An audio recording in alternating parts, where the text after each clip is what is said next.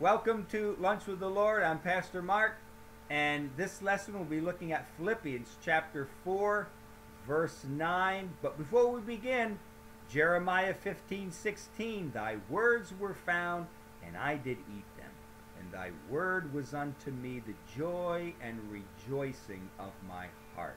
Now, as we saw last lesson, Paul told the Philippian believers, he says, finally, brethren, whatever things are true, honest, just, pure, lovely, of good report, if there's any virtue, if there's any praise, he says, think on these things. And Paul here is trying to encourage them to now think according to their citizenship. And their citizenship is a citizenship in heaven.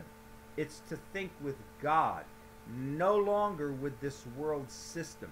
The old sinful nature that still resides within us wants to think according to the old ways. But now this new nature, the Holy Spirit living within us, wants to think according to the ways of God. And in order to do that, we have the peace of God surrounding our hearts and our minds, the Holy Spirit within us giving us guidance. We have the Word of God also that we can study and meditate upon. And as we do, we begin to think with God in all areas of our life. Now, verse 9, Paul says, those things which you have both learned and received and heard and seen in me do, and the God of peace shall be with you. So Paul again points the Philippians in the direction of using his own life as an example for them to look at, okay? And that's what we as Christians do. We observe other Christians' lives. And Paul here says, watch me. Watch how I pray. Watch how I study. And you do the same thing, okay? Now, this Greek word for do is prasete. It's prasete, and it's imperative, present, active. And it means to practice, to get into the habit of doing something, okay? So Paul here is saying that the things which he taught them, he says, those things which you have both learned, but not only did you learn them, you received them also, and heard, and you've seen me do as I lived among you, and as you saw me live my life, then you do them also. So he's saying the things which he taught them, and the things which they received, and the things which they heard and also they saw Paul do, they are to what? Right now. It's the present tense, prasete, present tense, right now, not tomorrow, not a week from now, but right now they are to produce the action. It's active voice, which means they produce the action. I don't live your life for you. Your neighbor's not going to live your life for you. You have to make the decision. Okay? Prasete is present tense, right now, you do it. Active voice means you're the one making the decision to produce this action, okay? And it's in the imperative mood, meaning it's very important that you do this, okay? So, right now, produce the action of practicing the same things. Watch what I do, Paul says, and I want you to do the same thing. And you know, as I've said in earlier lessons before, it's not just Paul's life that we are to observe, but God has provided examples for us today in our church, at work, our relative maybe somebody at school. God has provided an example of someone for you to look at. You observe their life, how they pray, how they study the Word of God, how they go to church. We observe their life, and then we also do the same thing. Okay? And if we start practicing other believers' lives, there's a tremendous promise from God for us, okay? Now, the thing is this. God never says that we are to mimic someone's life, but we are to do the same things, all right? Now, how can I explain it? It's like baseball, all right? You have pitchers on baseball teams. You have St. Louis and San Francisco and Miami and Baltimore and New York and Boston teams, right? Now, on each team, they all have pitchers. And each pitcher on those teams can throw a curveball, all right? But the curveball that the pitcher on the Baltimore team is a little different than the pitcher on the Miami team or on the San Francisco team. They all throw a curveball, but it's their own version of the curveball. And that's what we're saying. Paul here isn't saying that we are to mimic someone, do it exactly the same way, but he's saying observe their life and pray like they pray, but do your own version of prayer. Do your own version of meditation. Do your own version of studying the Word of God. Now, they may study for an hour a day. Maybe you don't have an hour a day, but you can do a half an hour a day, right? So it's your own. You're doing the same thing, but it's in your own version, and you're doing it unto the Lord. And if you do it unto the Lord, that's acceptable unto God. That's acceptable.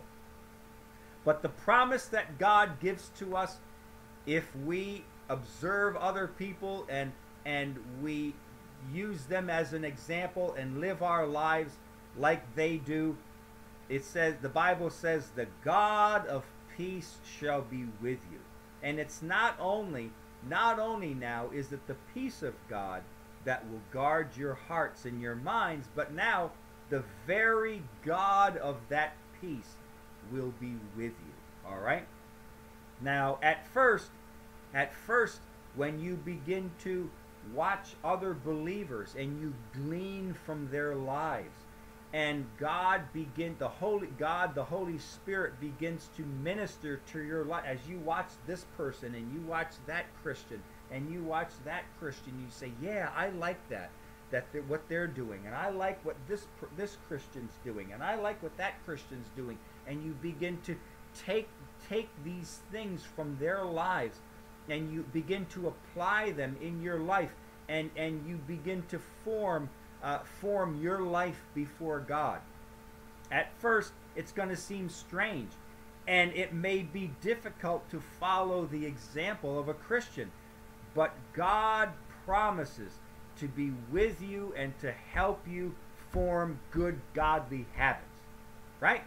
The habit of prayer, the habit of study, the habit of meditation, the habit of church attendance. That's right, church attendance. Going to church every Sunday, right? If you have Wednesday service, well, I never go to Wednesday service. I've only been going to Sunday services. Well, try going Wednesday. It can only help, can't hurt, can only help. If you have time, if you're not working, if you're not busy on Wednesdays, go Wednesdays if you have a chance. Midweek service, right? You can only be blessed. I mean, that's all that can really happen, is to be blessed, right? So, as we watch, and as we practice and do them, a habit begins to form in our heart. And we have this habit now of prayer. We have we can't live without it now. We have this habit of studying. Maybe it's studying every Monday, Wednesday, and Friday. Maybe it's studying on Tuesdays and Saturdays. It doesn't matter. But you begin to form a habit in your life. And when you form this habit in your life, it begins to be a need. You know when you don't do it. And that's good. That's good, because you're forming good godly habits that keep you strong in the Lord. At first, when you start practicing and doing these things, your sinful nature, which craves and longs for the deadness of this world, will rebel. It's going to rebel. You're going to have thoughts of, well, you ain't got time this week. I know there's a TV show on. It's more important. It's part 2. And you saw part 1. Don't miss part 2 because you're going to miss it. Right? Well, there's going to be longings in your heart from the calling of this world system to not form good godly habits. I'm telling you, it's going to happen. You're not going to want to do these things. And that's that sinful nature within you which craves the deadness of this world, which craves the sinfulness of this world, the godlessness, the I don't need God attitude. I can live my life. And that's the other nature within you, which is trying to keep you from forming good godly habits. But we need to take our will, take our volition, and to choose according to the Word of God and make good decisions and form good habits, okay? Keep practicing, and good godly habits will be formed in your heart and in your mind, and you'll become a tremendous example unto the Lord for someone else. You'll be an example. Someone will be looking at you, and not that you crave that, but just that as you become strong in the Lord, other people will look at you. They'll ask you, how do you pray? How do you find time to study the Word of God, to meditate?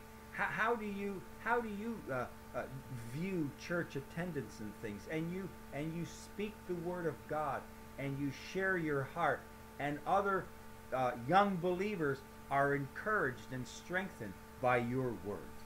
All right? Next lesson, we're going to be getting into another section of Philippians chapter 4, verses 10 through 20. Okay? But until then, walk with the Lord. I know He walks with you.